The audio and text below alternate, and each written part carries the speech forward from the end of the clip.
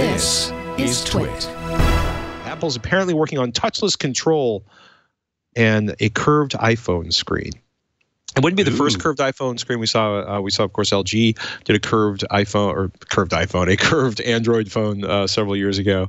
I would be very curious to see how that gets implemented, because apparently they're going to sort of curve it more, and or maybe put sort of a Bezier French curve on there, which is something we haven't seen before. But I'd be very curious to see how that works out.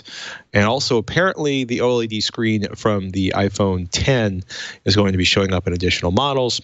Ask us more in June when Apple does their big reveal of the next generation models.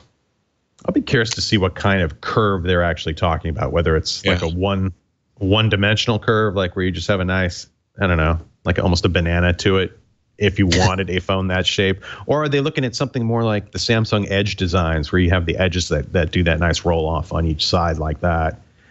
I guess we'll see. But it seems unlikely that they're going with anyone else besides Samsung for the time being for their displays, despite all of the news items that have dropped throughout the last few months related to Apple exploring other display technologies, be it micro LED or others. That's probably the only thing that's really going to try to challenge what OLED's doing as far as a handheld display goes. And it's my absolute favorite handheld display. I dread the day I have to go back to an LCD-based cell phone, but I guess time will tell.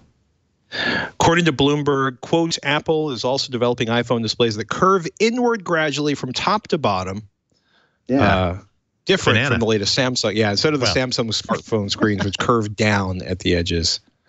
So trying to recreate, I guess, a classic look, and then it becomes more about usability. You can't curve it too much, otherwise it becomes a little unwieldy in terms of using your thumbs and fingers on the touchscreen display itself. But if it requires not touching it at all, where you can just do gestures in front of your phone, I personally have no desire for that whatsoever, unless it works damn well, or it's practically mind reading me at that point. But we'll see.